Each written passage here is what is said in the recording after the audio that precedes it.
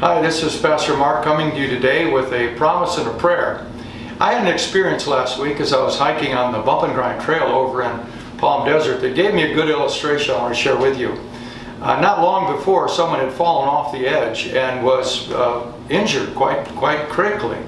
And so that was on my mind, but as I was going up the trail, there's one stretch where you're along the side of the mountain, and to my left was the mountain, and to my right was the drop-off. The trail is right along the edge.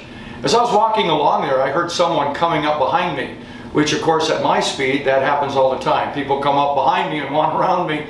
And I started to turn to my right, meaning away from the mountain, toward the overlook and the side of the trail.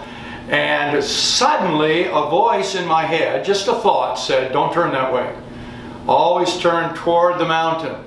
The thought was, if you stumble, you're going to fall in the direction that you're facing. If I turned away from the mountain and stumbled at that moment, I could fall off that edge.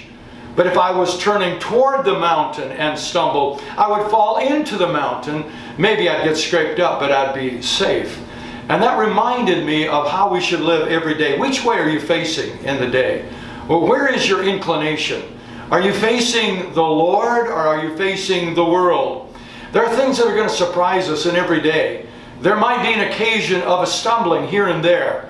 But if you're turning toward Jesus, our rock, our mountain, if you do stumble, you'll fall toward Him, not away from Him. But if you're living your life always looking away from the mountain, always looking over the edge, if you were to stumble then, it could be quite severe. This promise comes to us from the Bible in Psalm 37 in verse 23 and 24. The steps of a good man are ordered by the Lord, and he delights in his way. Though he fall, he shall not be utterly cast down, for the Lord upholds him with his hand. Well, today I hope you don't stumble. But there are things that do happen. But if you're inclined toward the Lord, if you're always trying to face Him and move toward Him, He'll catch you when you fall. He'll uphold you because you are walking with Him. I trust that that'll be your inclination today, toward the mountain, toward the rock, toward Jesus. Let's pray.